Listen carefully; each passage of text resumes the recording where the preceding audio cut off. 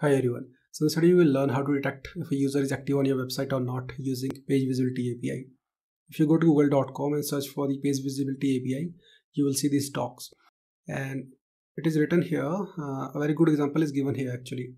For example, if your web app is playing a video, it can pause the video when the user puts the tab into the background and resume playback when the user returns to the tab. So it will work in both the cases when you minimize the window or switch to another tab. Let's see an example of it. Let's have a basic HTML structure here. One div element and one h1 element. I want to display a counter here, so I'll set it to 0. Let's add some styling here. So margin top will be 20 pixels. Text align will be center. And we'll just add the script tag here, script.js. Save it.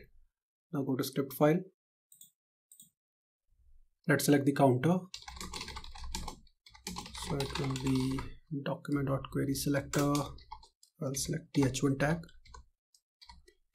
Now I need to add one event listener here. It will be DOM content loaded event. So I want to run this counter when the page is loaded. And there will be a function start counter. We need two variables here. First will be interval ID. It will be undefined.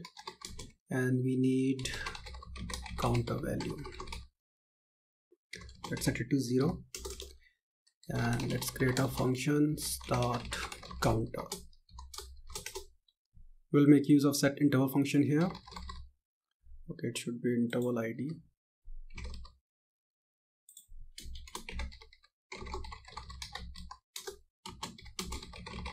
And this will be the function. I want to run this function every 1 second.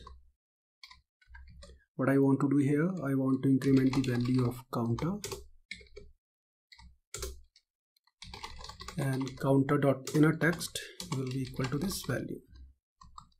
Also, we need one function to stop this counter. So it will be stop counter.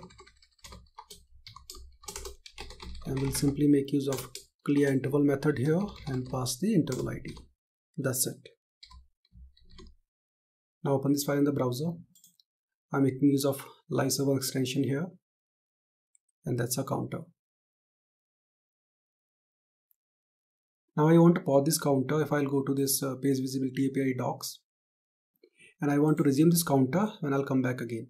So there's a event which is visibility change event, and there's a property document.hidden property which you can use to detect if the page is visible or not. So let's go to script file. Let's add event listener. So event is visibility change. I want to execute this function. I want to check if the document is hidden. If it is hidden, I want to stop the counter.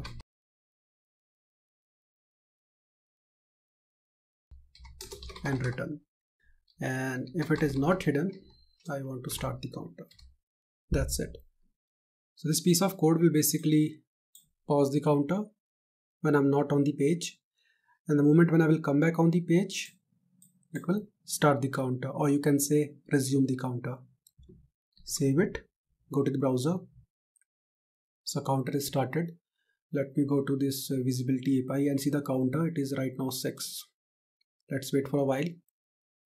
So we are not active on this page.